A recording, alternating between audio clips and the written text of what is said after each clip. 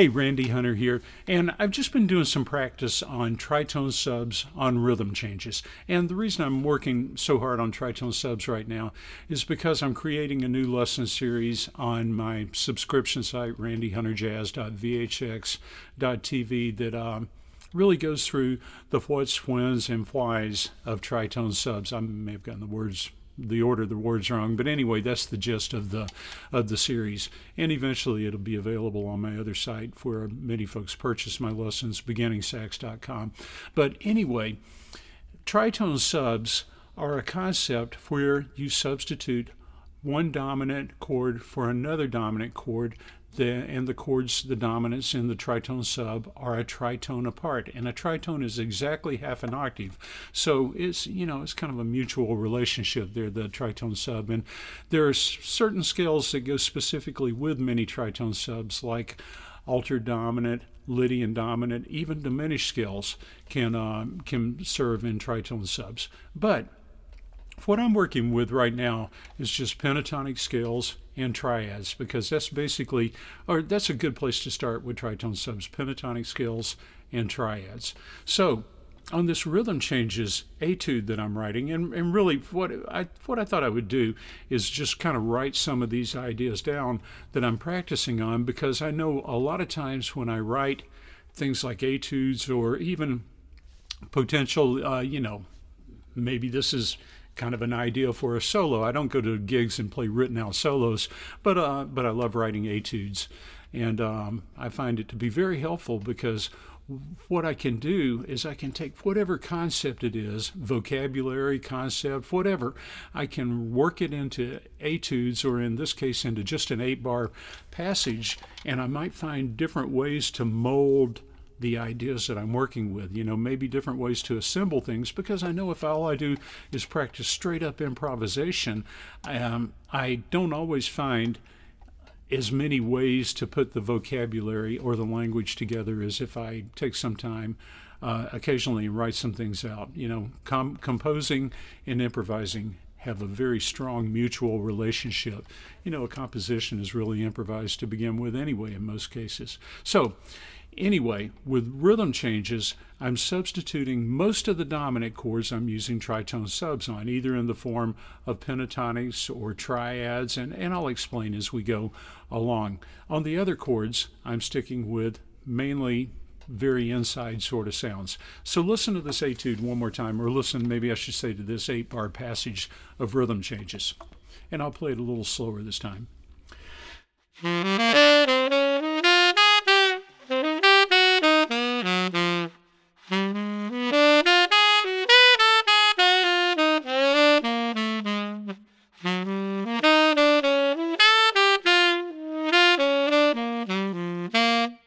Now, let me kind of walk you through what I just played. On the C major chord, I'm just using notes from the C major pentatonic. And I chose those particular notes with that particular feel because I kind of got a little bit of a Gene Ammons vibe going. I'm a big Gene Ammons among other great players, but I'm a Gene Ammons lover. And I was checking out recently. I worked through his confirmation bop. Or his confirmation solo when I was creating my confirmation bop lesson series, and I just found he played with so much gutsiness in there. So I'm thinking, let's start this thing out with a little bit of that sort of vibe, some gutsiness. You may even hear the growl in there now at a faster tempo. I might not use the growl, but at a slower tempo, kind of the style I really was digging with the growl. And then I go into this E-flat pentatonic on this A7 chord. Now the E-flat pentatonic is the pentatonic of the tritone. E-flat is a tritone from A, so the E-flat pentatonic works as a tritone sub for the A chord. There are other alterations in there, and if you want to subscribe to my site and check out this series as it develops, I really go through in depth some of these alterations and how these things work and where they're from. So anyway, right now I'm just going to say we're subbing the tritone pentatonic for that dominant chord, and I played and I've got it written 1, 2, 3, 5 from the E-flat pentatonic, and it resolves down to the A. So listen to that first phrase again. Now, I'm thinking, how can I answer that and still stay within the tritone sub sort of avenue that I'm really exercising? So I figured, let's take another another triplet, right up that D minor arpeggio. Now, the tritone sub for G7 is D flat 7. So I'm thinking, why don't I use a D flat triad this time rather than a pentatonic, because I want to use both pentatonics and triads. So I decided to have this D flat triad descending, starting on the A flat. So there I've got this kind of point up, point down sort of phrase to start things with. On our first point up on the A7 chord, we're going up. Point down on the G7. Get some real nice natural sort of call and response, and I'm keeping my musical sentences concise, It's almost like a musical period right there with an answer. And then we're going on into a little bit more of a development passage. Now, let's take a look at that one for a moment. I'm starting with the A as I pick up into that A7 chord.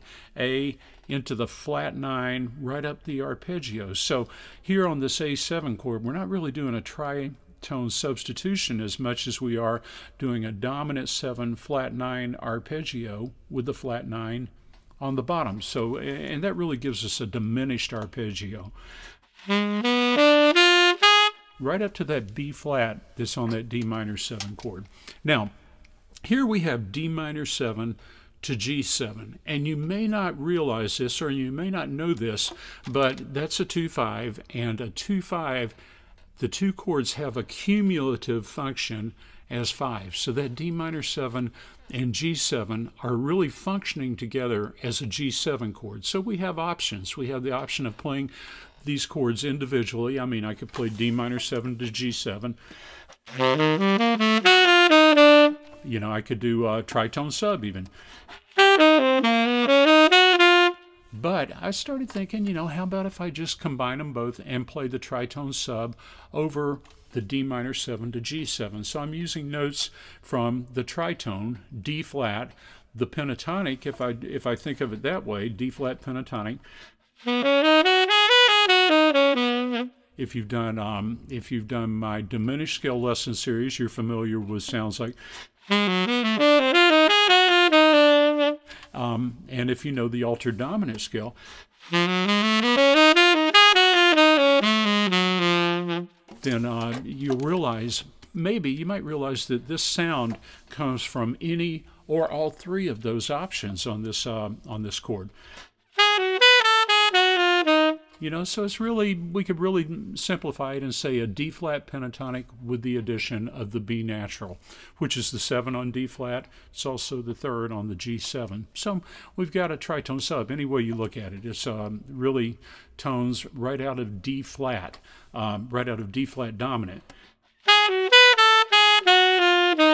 Then we're up to the C chord, and I didn't want to go right into another tritone sub because tritone subs can be overused, but I did want to bring it back home with almost a bluesy sort of sound, flat 3 to the 3,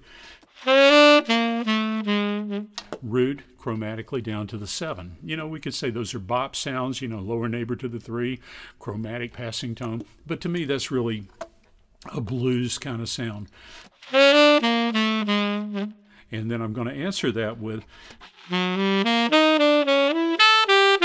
on the F7 chord. So on the F7 chord, you'll see that we have notes from the F triad, the A, C, F, a chromatic passing tone down to the D sharp, and if you think about it, you'll realize that B7 is the tritone sub for F7. So there we have 3, 5, 8, 7 on B7. So when we put it together, we play the root triad and the tritone sub within the same bar. Pretty cool sound. And then I kind of take it out through this 2-5-1, really almost with another bluesy kind of sound that anticipates that C chord. So there you have it. So listen to the whole thing one more time.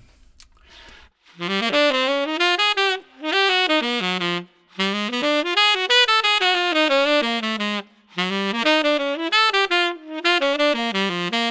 kind of like it fast, but I also like it slow, and it swings a little bit more, and I might even play it with a different articulation when I do it slower. You know, so at the fast tempo, I was using a lot of the dodden, dodden, dodden kind of tongues.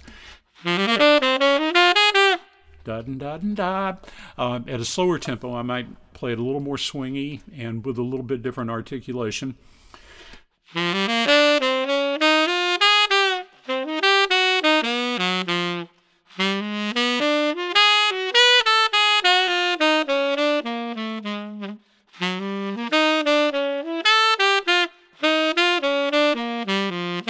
So there we got a passage with tritone subs, some pretty sophisticated language that works either as a bop type phrase or a swing type phrase.